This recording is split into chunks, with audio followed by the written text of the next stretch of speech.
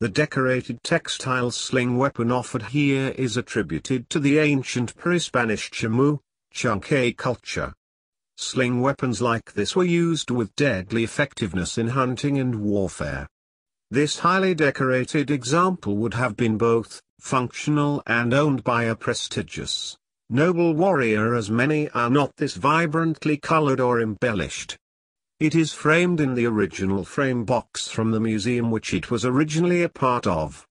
There is one break from ancient times that is taped together but not restored. Complete South American pre-Columbian textiles are rare. Most for sale are small cut swatches of burial clothes of mummies that are purposely cut for market. A great number are restored either with modern dye, or modern cloth is woven in and colored to imitate the original fabric. Unlike most pre-Columbian textiles seen for sale, this specimen has not been enhanced with any modern dye or resewing. Still encased in the original museum glass top case numbered to the original museum inventory card and photo which will be included.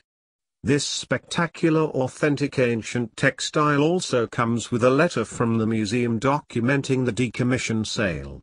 Guaranteed authentic with a written certificate issued by us. Anyone that has been collecting artifacts for a while knows how rare it is for a museum to decommission a piece from their collection and offer it on the public market.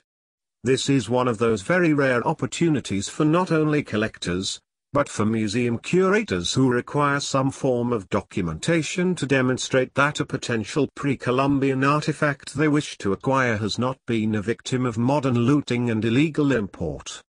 This ancient textile was formerly in the museum collection of Bernard Buddle, who assembled his collection of historical objects of the Americas and founded the Heritage of the Americas Museum, which is in operation today in El Cajon, California, USA.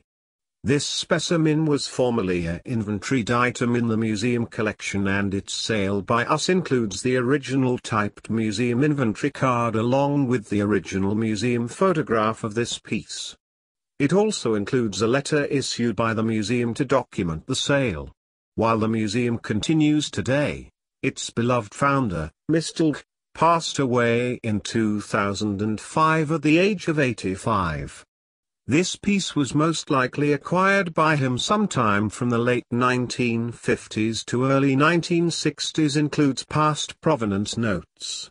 You will not find a single authentic ancient Peruvian textile on the market with such a documented provenance as this.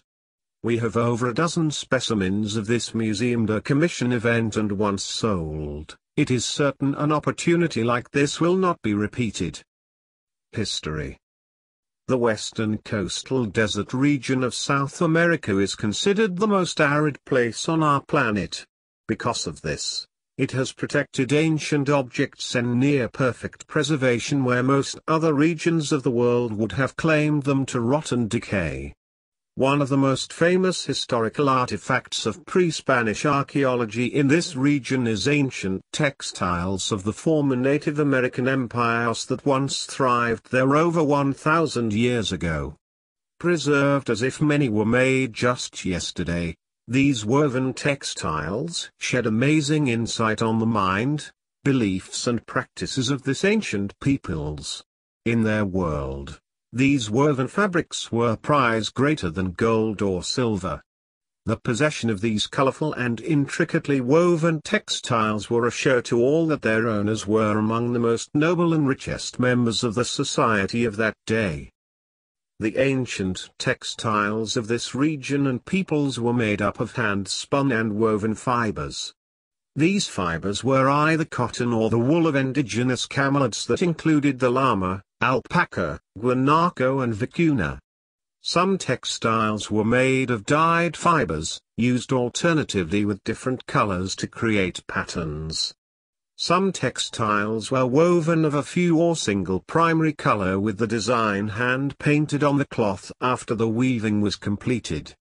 Other textiles were embroidered and even appliques of gold or silver were added within the weaving.